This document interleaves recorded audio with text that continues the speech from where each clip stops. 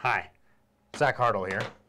I want to talk today about something called Pythagorean's Theorem.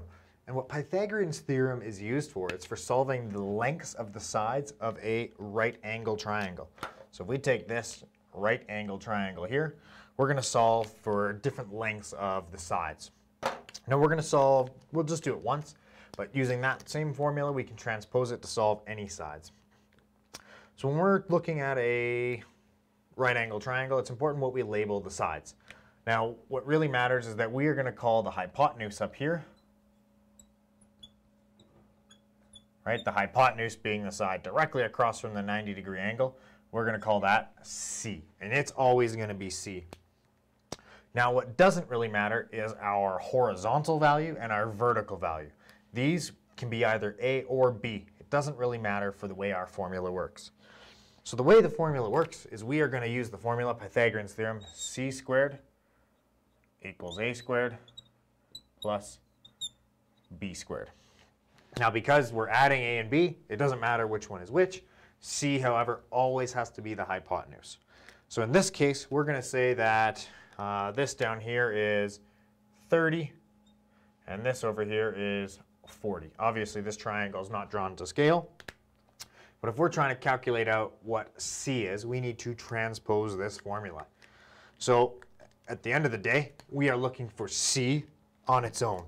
So because we're looking for C on its own, we're going to take that formula of C squared equals A squared plus B squared.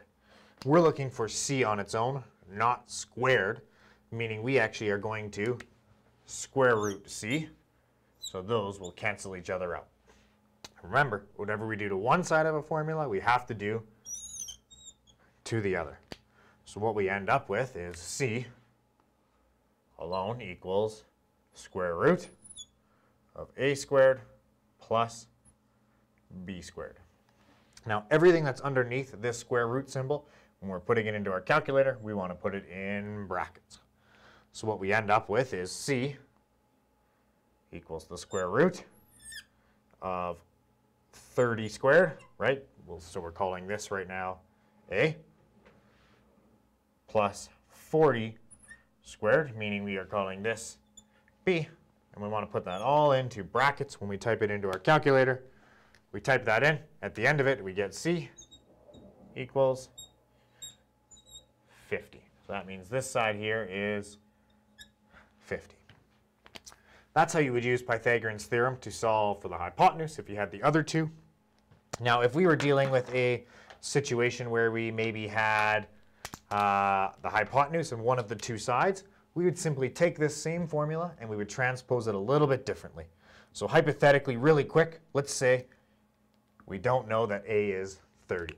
We have our hypotenuse is 50 and our other side is 40. What we would do then is we would actually transpose to go A equals C squared minus B squared. And that would be how we would solve the third side. So just a little bit way of transposing.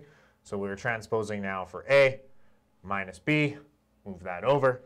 Square root of A, square root of C squared minus B squared. So that's how we would solve that. I do hope that was helpful. Thanks for watching. Make sure you watch my other videos. Thanks a lot.